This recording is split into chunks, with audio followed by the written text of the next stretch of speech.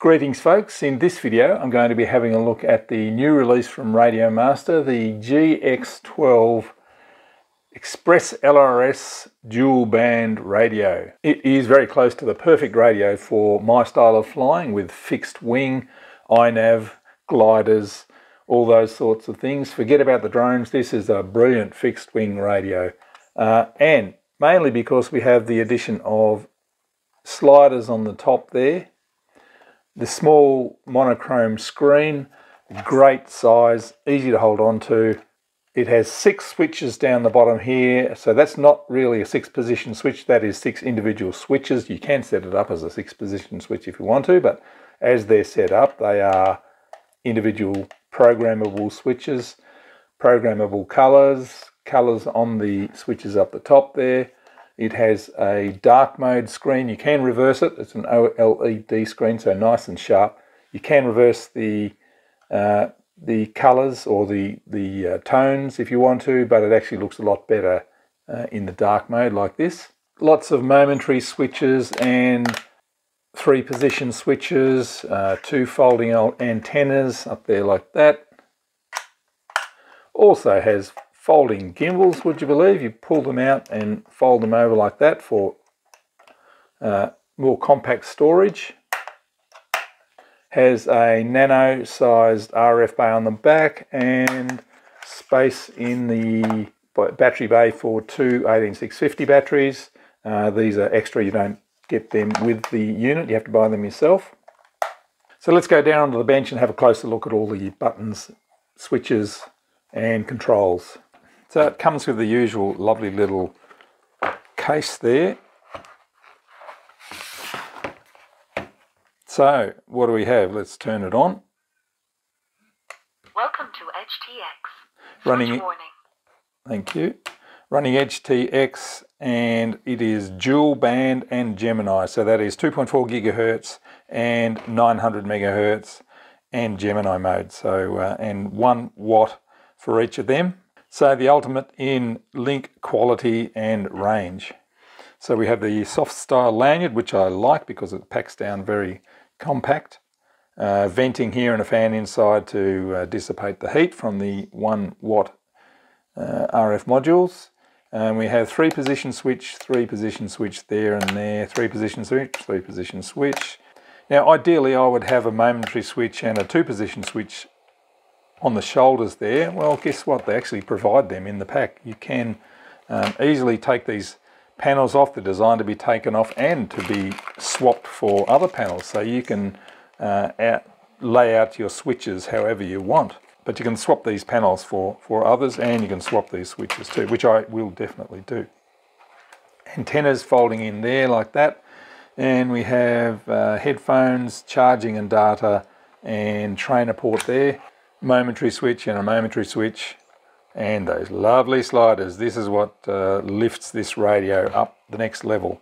There's the high contrast dark mode OLED screen, momentary switch there. We've got all the trims, really nice gimbals with the folding sticks, just in another little innovation like that. Pretty cool. System model, return, page forward, page back tally, and the roller wheel. We've got the speaker grill down here and P1 and P2 pots. Over on the back we have rubbery covers here. If you take them off you can get access in to adjust the gimbals, spring tension, limits and all that sort of stuff, changing from mode 1 to mode 2 without having to open up the back. And we get spare springs and hole covers there. They're the momentary and the 2-position switch.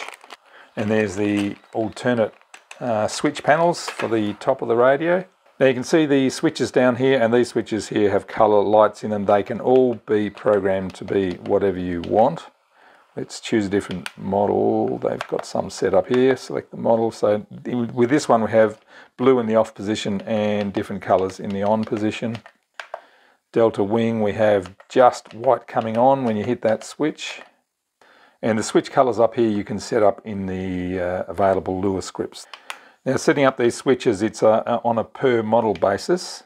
If we go down to this line here, customizable switches.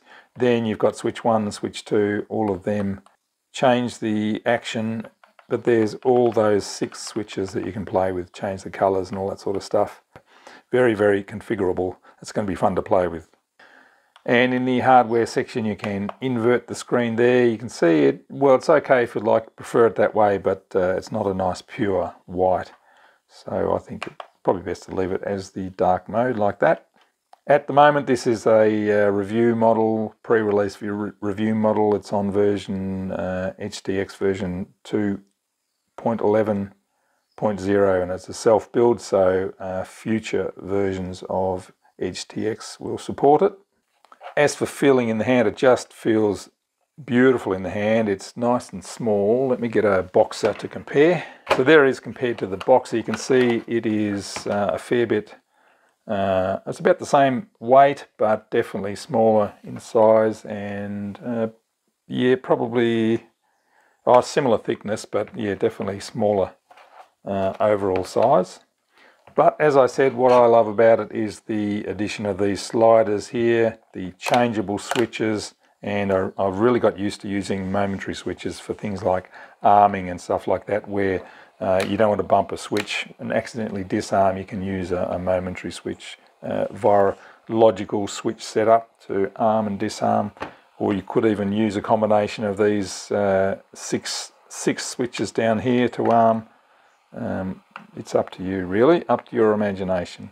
So I have to say, well done, Radiomaster. This is a move in the right direction. This is a lovely radio. Actually, there's only one thing that I'm not so keen on. It's the font. I just don't think the font is stylish enough, really, because this is kind of a stylish radio, but it's just a clunky looking font, in my opinion. But that is an absolute minor thing.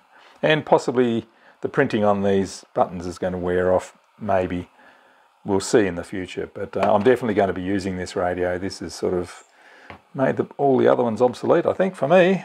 I'm going to show you how to take this panel off and swap the switches over. That's 3 position, but I want 2 position. So we grab the provided Allen key.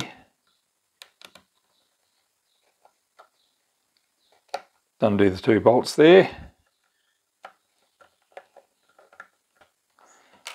That pops the panel off. Then we've got an overall plug there that we pull out. Then we've got the panel free. Then we need to just undo the little collar there. I've already loosened it. And the switch will just pop out then. Take note of where the wiring is, so it's yellow down there. We can pull that little plug out. Replace it with the other one, making sure it's the same orientation.